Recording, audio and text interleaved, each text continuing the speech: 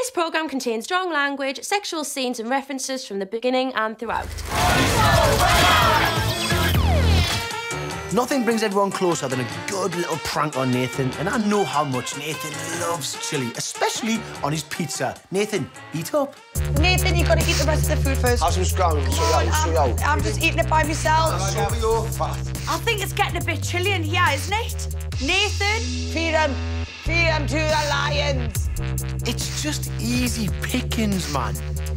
Oh, you like that one? Oh.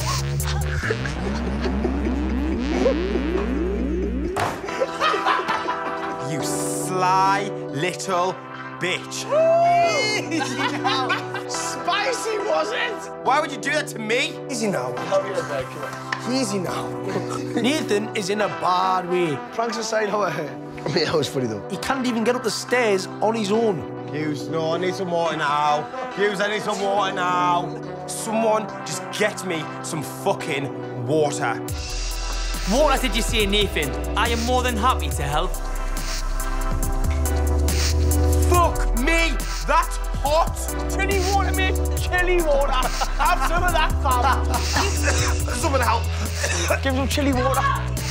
I'm trying to get to sleep and all I can hear is a load of racket. What the fuck is going on? Why do I head to the back? Oh, yeah, Nathan, you aren't looking your best, like. Let me give you a makeover. It's one thing to make me sick, but it's a whole different level putting shit in my fucking hair. You've well and truly pissed us off now. One minute for the IB Whoa! Then all of a sudden, boom, like a bat out of hell, Nathan's up, grabbing his sick bag, and he starts fucking chasing with. Chance, Gary, you're the one who pranked him. I only put shit in his hair. Even if it wasn't me. Nathan, all this running around and eating chilies must have you hot. Why didn't you go for a swim? Every day.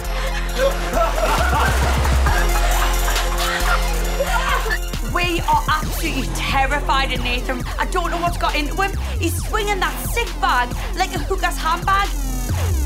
Where are you going? Everyone is in the house apart from me. Shock. You'll never escape me, bitch. I need to get in there as soon as possible. So you run.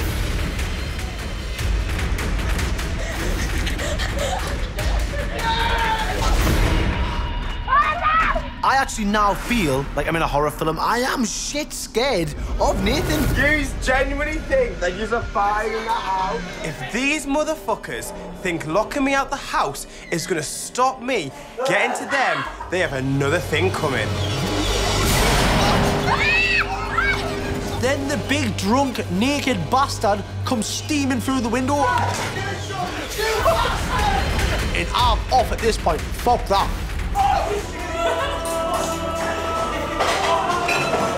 Here's Nathan!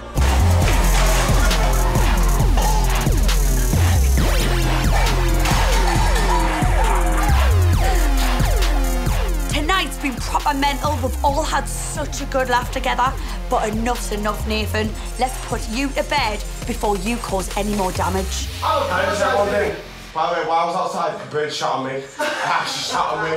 Like, I can't even deal with it.